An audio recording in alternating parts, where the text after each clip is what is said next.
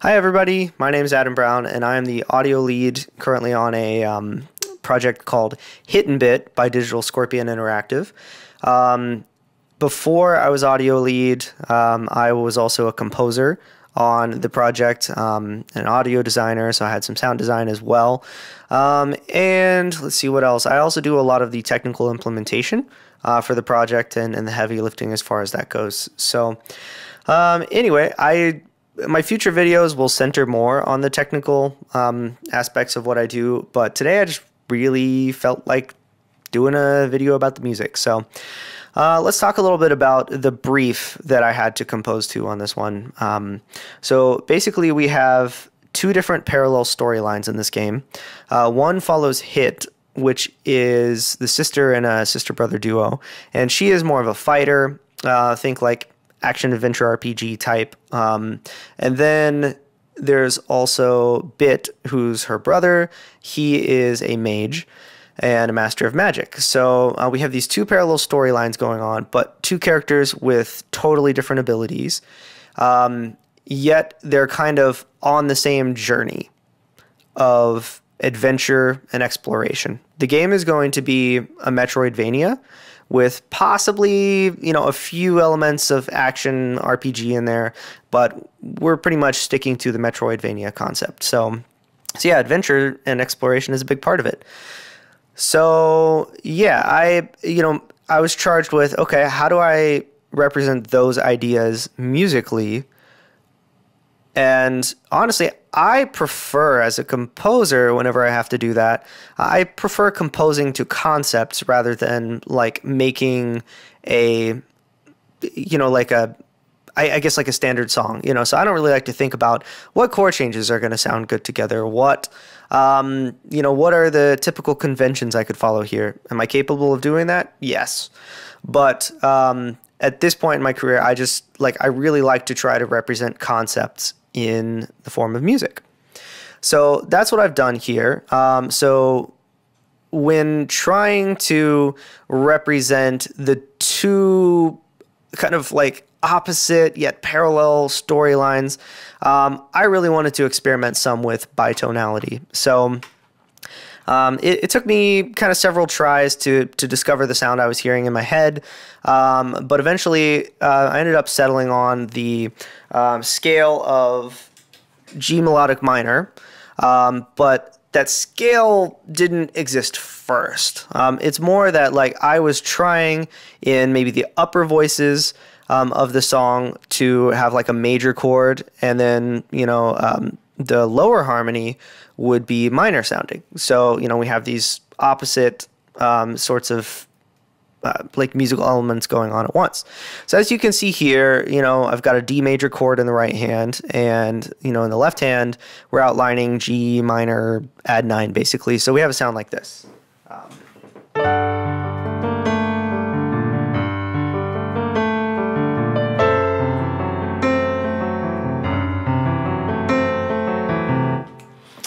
Little flub there, sorry. But anyway, so we've got a D major over G minor add 9, and then we're moving to, let's see, what have we got here? F sharp minor 7 flat 5, and kind of both hands here are outlining that harmony.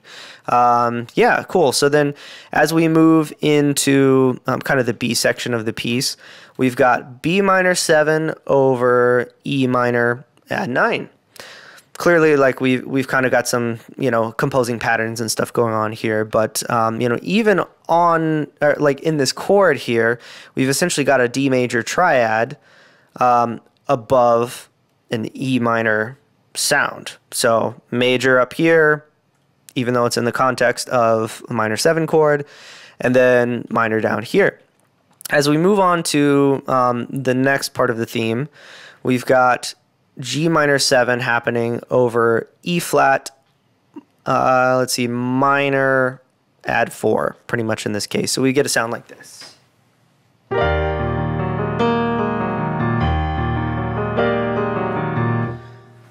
So yeah, those don't quite go together, but it works for this piece. So then we've also got, moving on from there, the left hand or the lower voices, are playing something major. We've got a C major add 9. Right hand is playing, a G minor chord. Yes, of course, I know that, together all of this stuff, makes like a C9 chord. I understand that, but we can't think of it that way because, that's truly not the harmony that's going on here. We've got very strong triads in the upper voices that are establishing, kind of their own section sound versus, as you'll hear in a minute when it's orchestrated, all these lower sounds go to a different set of instruments. And so like just for the sake of like voice movement as well, we don't want to really think of it as like a C9 chord. It's just different, just not thinking of it that way. Okay, so then we get down here to kind of our turnaround chord. And of course, I didn't want to do like a 5-1 or something like that. So with some, experimentation, found something a bit more interesting. Honestly, let's see, what was I thinking of? I think I was thinking of one of the chords in Layla, in that outro whenever, I was like, hey, why don't we try this as the turnaround before we go back into the D major over G minor again. So anyway, I've got a B flat major sharp 11. That chord itself, even though I'm not really exploiting it to its fullest degree, right? Like normally we would maybe do like a B flat 7 chord and then maybe a C major triad on top of that in order to accomplish the sound. But in this case, I'm just not really exploiting it that way. So I'm truly voicing it more like a B flat 7 sharp 11 chord here, which is definitely an interesting turnaround chord if you ask me. So some other things to note about this piece is that it was kind of like some of the mix decisions here. So I know that like normally you'd want to focus on the melody and things would kind of support that. But again, these are parallel journeys. Nothing is necessarily more important than the other. So like I kind of represented that in the mix by not giving you necessarily a clear focus as to like what is the main layer that I should be listening to. So you'll hear that, when I came up with a melody here, that it doesn't necessarily always sit on top of everything else. And that's by design in this case. Personally, I feel like there's a lot of freedom when you're composing to a concept because you don't necessarily have to do things the conventional way, I guess, and you don't have to, it just frees you up to make different decisions, right? And be able to justify those. So anyway, we're in Fmod now, which is our middleware of choice for this particular game. And you just kind of want to show how these different voices are represented here first. So as I was orchestrating this, what ended up happening was, I tried out a few different configurations of instruments, of course. Those upper voices, the triads that we saw on the right hand of kind of that piano sheet before, those ended up going to, kind of some choir and pads. Let's listen to what that sounds like real quick.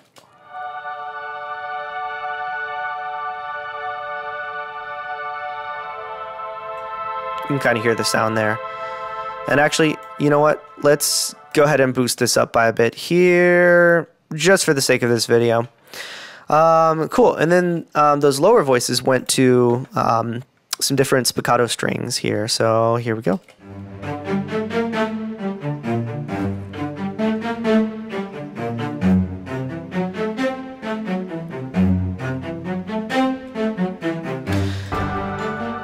Cool. So, you also, like articulation-wise, having that, those kind of two separate journeys represented is also present, right? Like we've got the pads are holding, and the left hand, the lower voices, those are playing short spiccato. They're moving a lot. So we've also got those opposing forces happening here. Okay, so here's what that sounds like together. I'll zoom out so we can kind of see what's going on. Whoops, we'll mute, and talk about those other layers here in just a second. Here we go.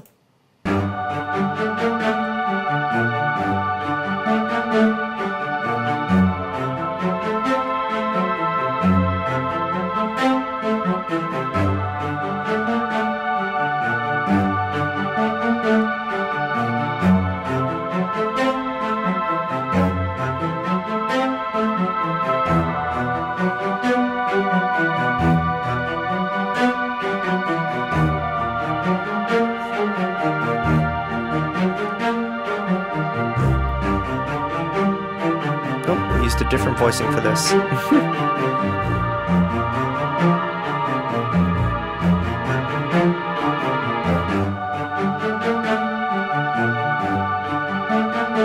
Cool, and it ends up repeating back to the top there. So that's, you know, the entire length of the piece.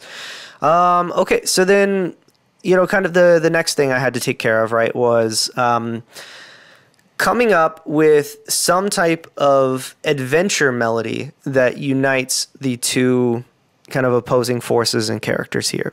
So I started in on, you know, when I think adventure, I kind of think of like French horns, mid-breast, stuff like that, you know, kind of bold hero textures.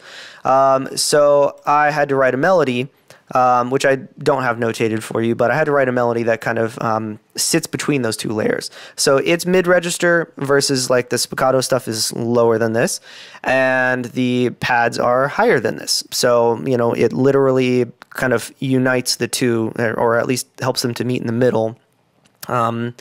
And yeah, the melody is designed to be as consonant as possible with both. And so that caused me to kind of like take some freedom as far as like which scale I was using, which notes I was highlighting, stuff like that. So anyway, here's what it sounds like with that layer added in.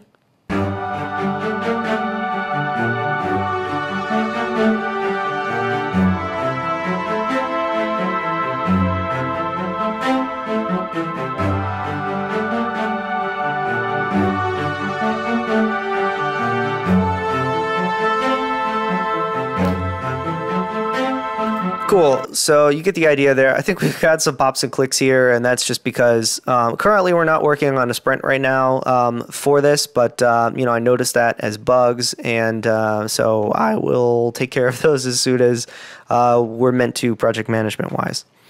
Cool. So then, you know, I ended up like working with like trying to find a counter melody as well that would kind of really push that feeling of magic. So, you know, I'm thinking like, okay, so how does John Williams maybe like represent magic? You know, I'm thinking woodwinds, celeste, things like that. So, you know, I end up with a counter melody to kind of really drive that sort of sense home. So here's what it sounds like with that added in. Sparkly bits, right?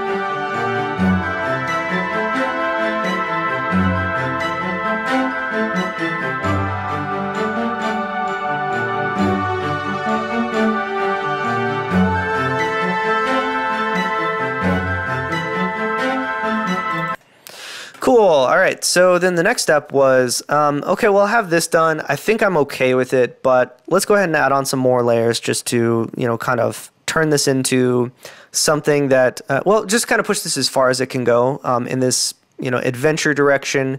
So I think I was watching some gameplay at the time of like one of the Marvel games, and, you know, just kind of had like some kind of like hero music really stuck in my head. And yeah, so I decided to go ahead and add some like some basses, and I think we just have timpani on this. We might have some bass drum, but I guess I'd have to open up the Reaper session to have a look at that. So anyway, I wasn't sure this layer was going to be kept, but in the end, the chief creative officer ended up saying, you know what, yes, like I want to keep that in. That's the vibe we're after.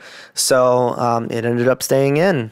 Okay, so here's what it sounds like all together now.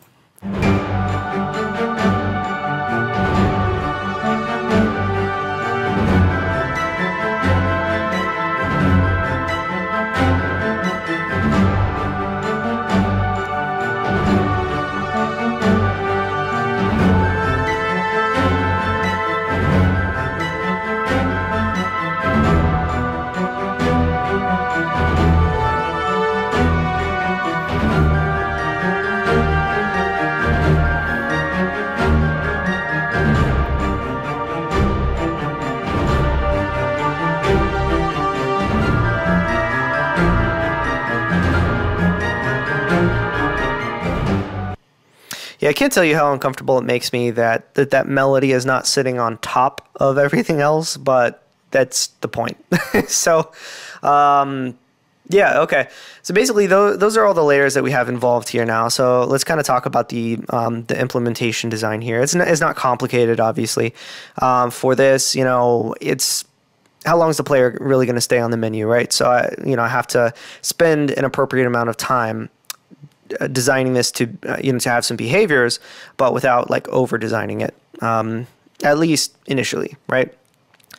So basically, the first several times we want players to open up the game, we want them to encounter this melody as intended, or this song as intended, so that it kind of gives you this sense of what to expect, how to feel, and hopefully draw you into the game. So you can know like right away that, hey, this is what I'm supposed to, or this is what the journey is going to feel like, right? So we're trying to represent that and get players hooked.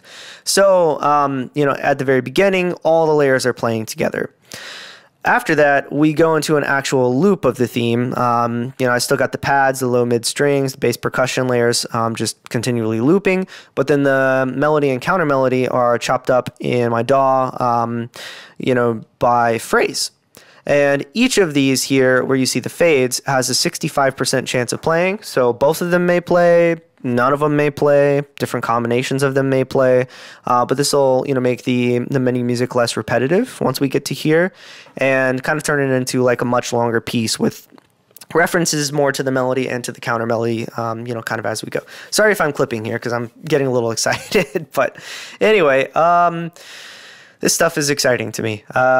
Cool. So that's what we have right now. Now, I want to say that like in a future update, like once this is launched, once players have been exposed to this theme a whole lot, what I foresee us doing in kind of like a patch update, whatever, is removing this first section.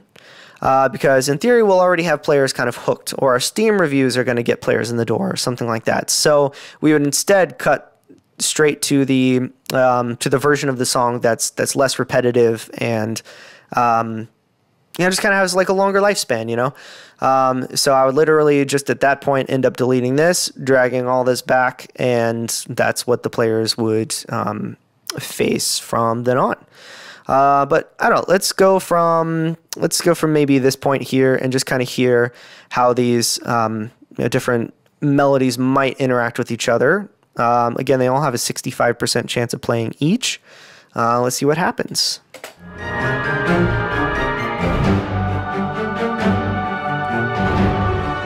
Melody playing. No counter melody.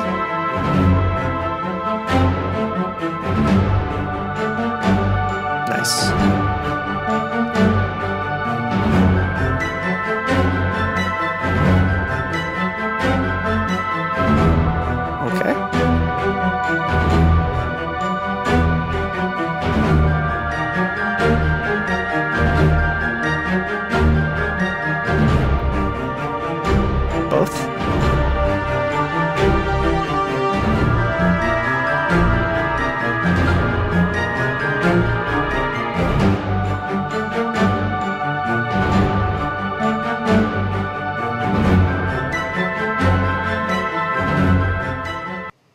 And so on. So yeah, you can see, how that works. Currently, this event also has an 8-second fade because I don't think we have the finalized logic just yet as far as like how the scenes are going to like in Unity are going to hand off from the main menu to the first level you spawn into, or into whatever level you spawn into. And so until that logic is like really worked out, pretty much all I did was stick in, a 7-second fade on this, just so that like we have something that represents what it's eventually going to sound like. And that's going to work for now. I should also mention that this event gets destroyed when you leave the like main menu scene. And so currently this fade plus the destroy is working right now, but it's just not foolproof, and so we'll be updating that logic later from an implementation standpoint. But anyway, I hope you enjoyed this little video. I know it's a bit long, but hopefully we learned something, and I had fun showing off my work. So if you guys have any feedback for me, or kind of some cool stuff that I might be able to inject into this at a later time when we're on a future sprint dealing with this. And I'd love to hear about it. I'd love to, to learn something. I'm always wanting to learn something new here. So thanks for stopping by, and we'll see you next time. Bye.